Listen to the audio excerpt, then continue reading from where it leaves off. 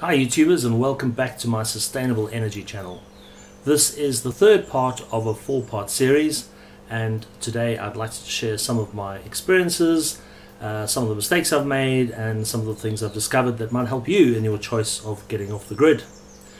First and foremost, if you look back at some of my previous videos, you'll see that I started with a really small system with a hybrid inverter, the smallest, simplest configuration possible, to help me get through power outages and take myself a little bit off the grid.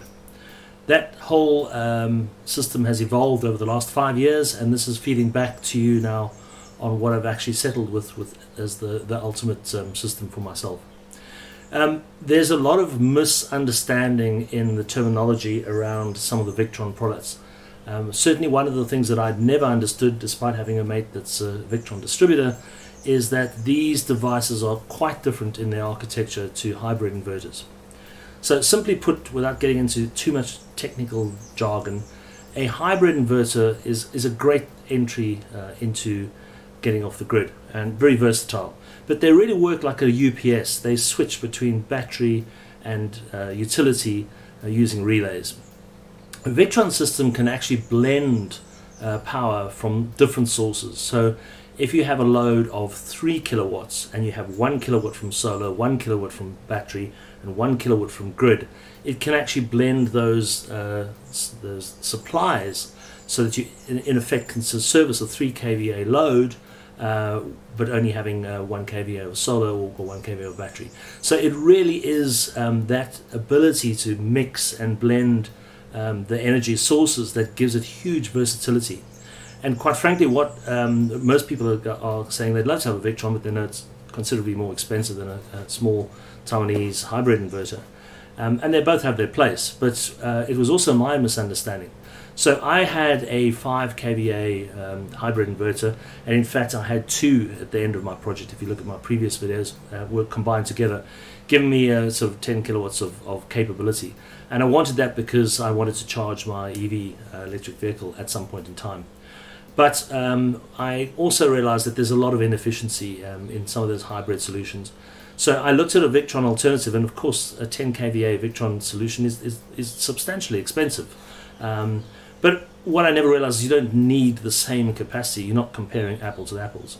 So if we just look at a 5 kVA inverter in a hybrid and in a Victron environment, because Victron has a lot of this capability of blending its power inputs, and because the device can actually handle over voltage or over use, over current draw for quite a substantial period of time, like 30 minutes, it can handle it, sort of double the drain. That gives it huge versatility, because most of the time we're speccing our inverters to cope with these short bursts of excessive loads. And if they are short and they are excessive and you can contain them within a smaller unit like a Victron, it means you can reduce the capital cost by purchasing a smaller inverter that does the job of a larger inverter. And that never really came across to me in the beginning. The other component that I missed completely, and maybe you have discovered yourself, is that if you add an energy meter to a Victron installation, or like a CT clamp, you can measure the actual current coming in from the grid. The system can really operate dynamically and can balance loads between battery and solar, and service loads that are non-critical loads that are connected to your home. And that's amazingly beneficial, because you don't need to go and rewire your whole house.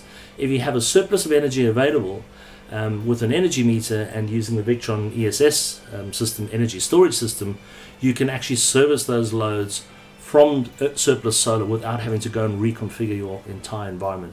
So yes, you still need to plan your installation, and you need to have your critical loads serviced in the event of an outage, and in the event of low battery. You obviously want things like your internet and your fridge and your low kind of current drainage critical things to work first. But when there is surplus solar, you certainly want to service those loads so you're not servicing them from the grid. And I'll get into that in more detail when I do a specific program, YouTube channel program, on just how the energy meter changes the functionality of the installation, dramatically reduces the price in terms of your usage, and leverages off the investment.